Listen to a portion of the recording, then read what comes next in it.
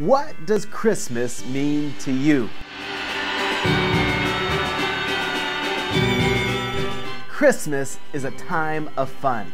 The tree is up and strings of lights are on the house. Presents are bought and the family is together. Candles are lit and wreaths are hung. Christmas is a time of shopping.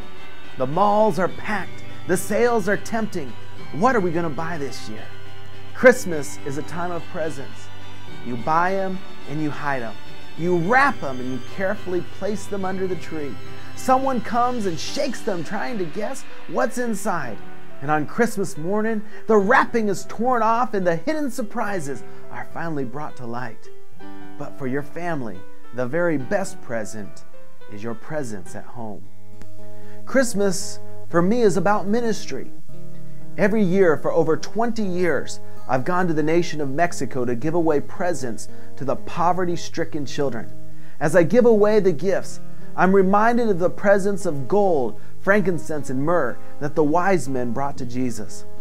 Once I wished that I could have been there to give something to the Christ child, but then I remembered that Jesus had said, "What you do for the least of my brothers, you do for me."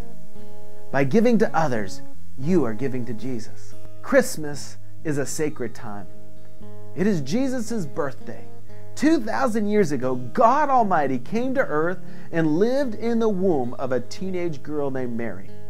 There was no room in the inn, so the baby boy was born in a stable with the animals. Mankind ignored the event, but the angels rejoiced. Glory to God in the highest, and on earth peace, goodwill toward men.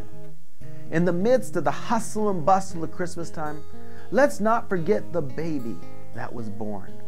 Let us celebrate with Simeon, who saw the newborn babe and said, "Sovereign Lord, my eyes have seen your salvation." Jesus came to earth for one reason, the salvation of mankind. Christmas is about the birth of hope for sinful man. Christmas began in a manger and ended on the cross. Jesus came to seek and to save the lost. Christmas is about a baby who shines as a beacon of God's love. God loved the world so much that He gave His only Son. If you will make Jesus the Lord of your life, He will be your Savior and your friend. Jesus truly is the reason for the season.